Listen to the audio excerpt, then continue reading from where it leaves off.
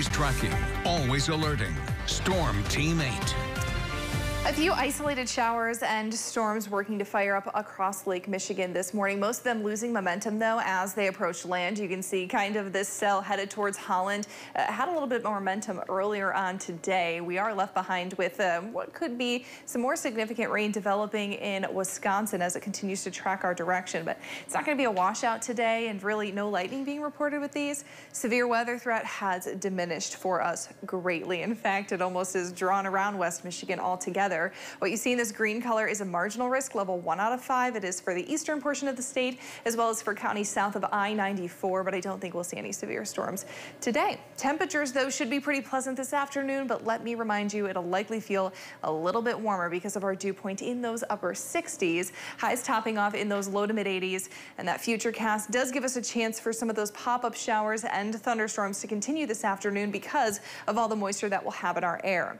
We'll call it partly cloudy today this afternoon, but I think we'll have some good breaks of sunshine, and then into the later afternoon and evening hours is when we could see some of those showers fire up again. The better chance for rain, though, develops overnight, and this time around it'll likely become a bit more widespread. We'll see those showers get a bit heavier as we head into Saturday morning. Still not expected to be thunderstorms at this point, but definitely going to be a dreary start to our day. I think we'll be mostly dry by those late afternoon, early evening hours. But that being said, more than likely going to see partly cloudy skies, maybe some breaks of sun in the mix as well. 81 is your high for Saturday. It will be a bit breezy as well, so keep an eye on conditions if you're headed towards the lakeshore once those showers do clear up. And then into Sunday, a little bit cooler near 80. A mostly dry day overall, but there is a chance for some scattered showers after about 2 o'clock, and then some heavier showers developing into those later evening and overnight hours. Into the weekend, it will be a bit humid. The good news is relief is in sight. By early next week, those dew points take a dive, and so do those temperatures right along with it. We'll be in those mid 70s for both Monday and Tuesday,